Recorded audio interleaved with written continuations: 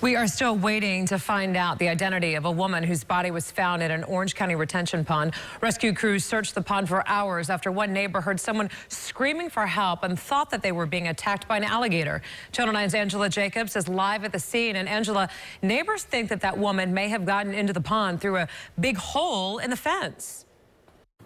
And Martha, we don't yet know if that is the case, if the woman entered the pond through that hole. It was in the section of fence right behind me. You can see the orange ribbon there. The county told us this has been a trouble spot for trespassers for a long time, and crews were sent out this afternoon to repair that fence.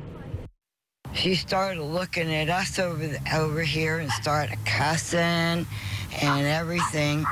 And with her home steps away, Mary Hindman believes she recognizes the stranger pulled from an Orange County lake this morning. She thinks the victim is the same person she saw acting strangely yesterday along a nearby street. 24 hours later, search crews discovered a body about 50 yards from the shore of this large retention pond. Some clothing was found at the bank of the water line yesterday, and we are trying to determine whether or not that was indeed this individual.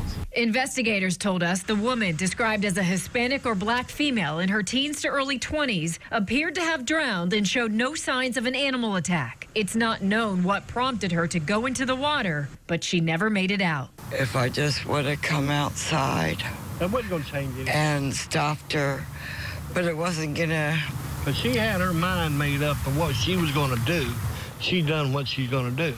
We also don't know how the victim entered this retention pond surrounded by a high fence. Neighbors pointed out this break and told us they've been worried about it for a while.